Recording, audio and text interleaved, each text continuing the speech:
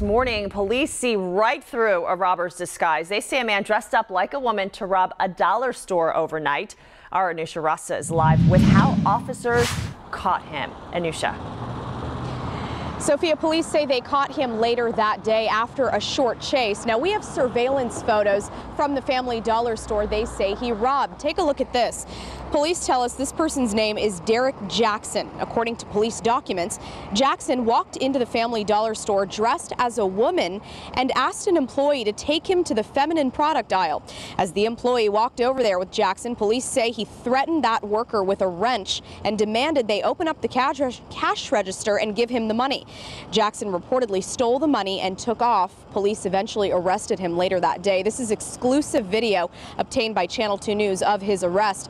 Police found Jackson while he was driving. They say they tried to pull him over, but he wouldn't stop.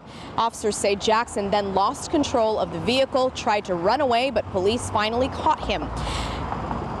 And according to those police documents, Jackson was still wearing the dress and shoes he was wearing during the dollar store robbery. Officers say they found more women's clothing in the car he was driving, and they allegedly found ecstasy pills too. Police were able to return the stolen money to the Family Dollar store. They charged Jackson with robbery, evading arrest, and possession of a controlled substance.